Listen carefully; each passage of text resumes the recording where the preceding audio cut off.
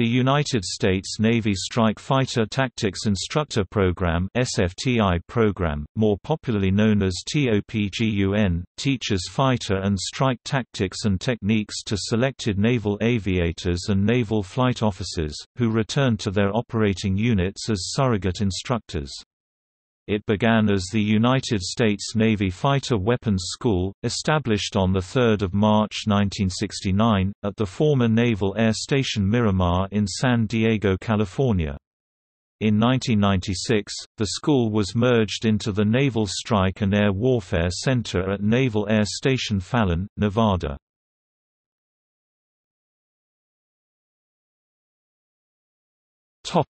History.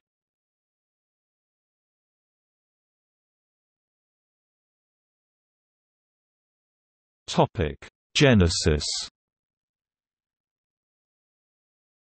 In 1968, Chief of Naval Operations (CNO) Admiral Thomas Hinman Moore ordered Captain Frank Ault to research the failings of the U.S. air-to-air missiles used in combat in the skies over North Vietnam. Operation Rolling Thunder, which lasted from 2 March 1965 to 1 November 1968, ultimately saw almost 1,000 U.S. aircraft losses in about 1 million sorties. Rolling Thunder became the Rorschach test for the Navy and Air Force, which drew nearly opposite conclusions. The USAF concluded that its air losses were primarily due to unobserved MiG attacks from the rear, and were, therefore, a technology problem. The service responded by upgrading its F-4 Phantom II fleet, installing an internal M61 Vulcan cannon replacing the gun pods carried under the aircraft's belly by Air Force Phantom units, such as the 366th Fighter Wing, developing improved airborne radar systems, and working to solve the targeting problems of the AIM-9 and AIM-7 air-to-air missiles. In May 1968, the Navy published the Ault Report, which concluded that the problem stemmed from inadequate air crew training in air combat maneuvering (ACM). This was welcomed by the F-8 Crusader community, who had been lobbying for an ACM training program ever since Rolling Thunder began. Among its wide-ranging recommendations to improve air combat performance, the Ault Report recommended that an advanced fighter weapons school be established at Naval Air Station Miramar to revive and disseminate community fighter expertise throughout the fleet. CNO Moore concurred.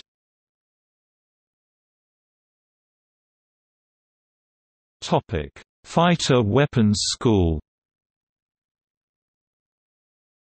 The United States Navy Fighter Weapons School was established on 3 March 1969, at Naval Air Station Miramar, California. Placed under the control of the VF-121 pacemakers, an F-4 Phantom-equipped Replacement Air Group unit, the new school received relatively scant funding and resources. Its staff consisted of 8 F-4 Phantom II instructors from VF-121 and 1 intelligence officer hand-picked by the school's first officer in charge, Lieutenant Commander Dan A. Pedersen, USN.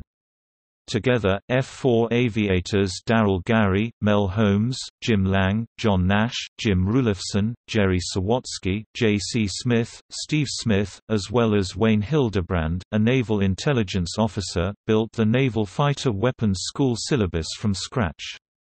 To support their operations, they borrowed aircraft from its parent unit and other Miramar-based units, such as Composite Squadron VC-7 and Fighter Squadron 126 VF-126. The school's first headquarters at Miramar was in a stolen modular trailer. According to the 1973 command history of the Navy Fighter Weapons School, the unit's purpose was to train fighter air crews at the graduate level in all aspects of fighter weapons systems including tactics, techniques, procedures and doctrine. It serves to build a nucleus of eminently knowledgeable fighter crews to construct, guide, and enhance weapons training cycles and subsequent aircrew performance. This select group acts as the F-4 community's most operationally orientated weapons specialists. Top Gun's efforts are dedicated to the Navy's professional fighter crews, past, present and future. Its objective was to develop, refine, and teach aerial dogfight tactics and techniques to certain fleet aircrews, using the concept of dissimilar air combat training, or DACT, which uses stand-in aircraft to realistically replicate expected enemy aircraft and is widely used in air arms the world over. At that time, the predominant enemy aircraft were the Russian-built transonic MiG-17 Fresco and the supersonic MiG-21 Fishbed. Top Gun initially operated the A-4 Skyhawk and borrowed USAF T-38 Talons to simulate the flying characteristics of the MiG-17 and MiG-21, respectively. The school also used Marine-crewed A-6 Intruders and USAF F-106 aircraft when available. Later, the T-38 was replaced by the F-5E and F-5F Tiger II. One British writer claimed that the early school was influenced by a group of a dozen flying instructors from the British Fleet Air Arm who were assigned to Miramar as exchange pilots and served as instructors in VF 121. A British newspaper, the Daily Telegraph, declared in a 2009 headline, "American Top Gun Fighter Pilot Academy set up by British." However, the British naval pilots mentioned in the article confirmed that the claim was false and that they had no role in creating the curriculum and no access to the classified programs that the Top Gun instructors participated in to refine it. An earlier U.S. Navy air-to-air combat training program, the U.S. Navy Fleet Air Gunnery Units, or FAGU, had provided air combat training for naval aviators from the early 1950s until 1960. But a doctrinal shift, brought on by advances in missile, radar, and fire control technology, contributed to the belief that the era of the classic dogfight was over, leading to the disestablishment and a serious decline in U.S. air-to-air combat proficiency that became apparent during the Vietnam War. The pilots who were part of the initial cadre of instructors at Top Gun had experience as students from FAGU, but the Top Gun curriculum at Naval Air Station Miramar in 1968 was not of anyone's creation but their own. Air crews selected to attend the Top Gun course were chosen from frontline units. Upon graduating, these crews would return to their parent fleet units to relay what they had learned to their fellow squadron mates—in essence becoming instructors themselves. During the halt in the bombing campaign against North Vietnam in force from 1968 until the early 1970s, Top Gun established itself as a center of excellence in fighter doctrine, tactics, and training. By the time aerial activity over the North resumed, most Navy squadrons had a Top Gun graduate. According to the USN, the results were dramatic. The Navy kill-to-loss ratio against the North Vietnamese Air Force (NVAF) MiGs soared from 3.71 (1965 to 1967) to 13:1 after 1970, while the Air Force, which had not implemented a similar training program, actually had its kill ratio worsen for a time after the resumption of bombing, according to Benjamin Lambeth's The Transformation of American Airpower. The success of the U.S. Navy fighter crews vindicated the fledgling DACT school's existence and led to Top Gun becoming a separate, fully funded command in itself, with its own permanently assigned aviation, staffing, and infrastructural assets. Top Gun graduates who scored air-to-air kills over North Vietnam and returned to instruct included Ronald E. Muggs McEwen and Jack Ench. The first U.S. aces of the Vietnam War, Randy Duke Cunningham and Willie Driscoll, received no official Top Gun training, but had, during F-4 training with VF 121, flown against Top Gun instructors. It was not until after the war in Vietnam ended that the Air Force initiated a robust DACT program with dedicated aggressor squadrons. The Air Force also initiated a program to replicate an aircrew's first 10 combat missions known as Red Flag, and the USAF Weapons School also increased emphasis on DACT. The 1970s and 1980s brought the introduction of the F-14 Tomcat and the F/A-18 Hornet as the primary fleet fighter aircraft flown by students, while Top Gun instructors retained their A-4s and F-5s, but also added the F-16 Fighting Falcon to better simulate the threat presented by the Soviet Union's new fourth-generation MiG-29 Fulcrum and Su-27 Flanker fighters. However, the specially built F-16N developed cracks in the airframe and was retired. Largely due to the end of the Cold War in the 1990s, the Top Gun syllabus was modified to include more emphasis on the air-to-ground strike mission as a result of the expanding multi-mission taskings of the F-14 and F/A-18. In addition, Top Gun retired their A-4s and F-5s in favor of F-16s and F/A-18s in the aggressor squadron. Transfer to NSAWC. In 1996, the transfer of NAS Miramar to the Marine Corps was coupled with the incorporation of Top Gun into the Naval Strike and Air Warfare Center (NSAWC) at NAS Fallon, Nevada. In 2002, the Navy began to receive 14 F-16A and B models from the Aerospace Maintenance and Regeneration Center (AMARC) that were originally intended for Pakistan before being embargoed.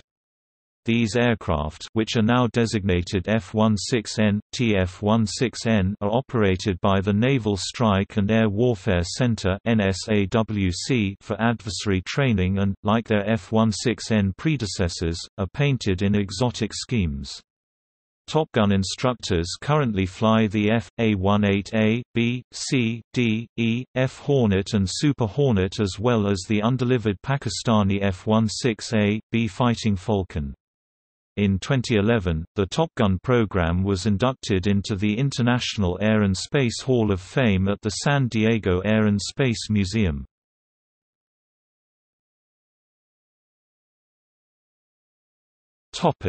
Course. Top Gun conducts 4 power projection classes a year. Each class lasts 9 weeks and consists of 9 Navy and Marine Corps strike fighter aircraft, a mix of single-seat F/A-18Cs and S, and two-seat F/A-18Ds and Fs. The Top Gun course is designed to train already experienced Navy and Marine Corps aircrews at the graduate level, although it is currently not a regionally or nationally accredited educational program, in all aspects of strike fighter aircraft employment, which includes tactics, hardware, techniques and the current world threat for air-to-air and air-to-ground missions. The course includes 80 hours of lectures and 25 sorties that pit students against Top Gun instructors. When a pilot or WSO completes the Top Gun course, he/she will return as a training officer carrying the latest tactical doctrine back to their operational squadron or go directly to an FRS squadron to teach new aircrews. SFTIs can also become instructors themselves at Top Gun later in their career. Each year, a small number of aircrews do not meet Top Gun standards and are dropped from the course. Top Gun trains 4 to 6 air intercept controllers in each class on advanced command, control, and combat communication skills. They are completely integrated into the course and participate in most of the training missions. These AIC students, some of whom are E-2C, D Hawkeye naval flight officers, go back to their carrier air wings after graduation and are given the responsibility of training all the air controllers and fighters in their carrier strike groups in the art of air intercept control. Top Gun also conducts an adversary training course, flying with adversary aircrew from each Navy and Marine Corps adversary squadron. These pilots receive individual instruction in threat simulation, effective threat presentation, and adversary tactics. Top Gun provides academics and flight training to each carrier air wing during their integrated and advanced training phases (ITP, ATP) at NAS Fallon, which are large-scale exercises that can involve as many as 50 aircraft. These large-scale exercises serve as dress rehearsals for future combat scenarios. In addition to training crews, Top Gun also conducts ground school courses 6 times a year. The Training Officer Ground School (TOGS) offers graduate-level academics to fleet aviators, adversary instructors and other officers and enlisted personnel. Top Gun holds a Strike Fighter Tactics Refresher course, also known as Re-Blue, once a year, usually in the fall, bringing current fleet SFTIs back to Fallon for a 2-day refresher, updating Top Gun's recommendations. The Top Gun course has changed over time. In the 1970s, it was 4 weeks long, in the 1980s, 5 weeks. The final F-4 Phantoms went through the class in March 1985, and the final F-14 Tomcats in October 2003.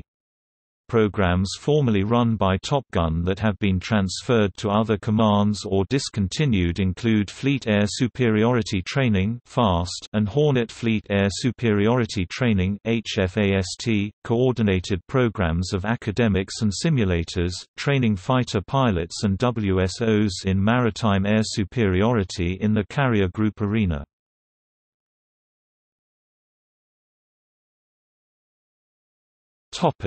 See also: Naval Strike and Air Warfare Center (USN), United States Air Force Weapons School, Exercise Red Flag, Tactics and Air Combat Defense Establishment India, Qualified Weapons Instructor United Kingdom. Topic: Popular culture. Top Gun was made famous by the 1986 motion picture Top Gun, starring Tom Cruise. Notes